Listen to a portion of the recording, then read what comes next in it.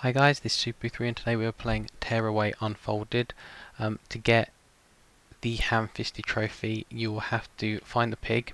This is in chapter 3, Maypole Fields. It is part of story progression to actually find the pig. Technically I can't see how you would possibly miss this trophy, but I guess it might be possible. You want to ride the pig and crush as many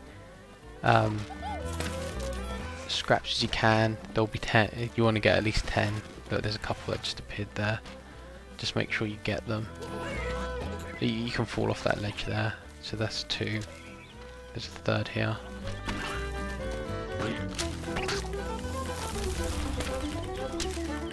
Just move on to the next bit. As you can see, there's a couple that drop down into that section below us.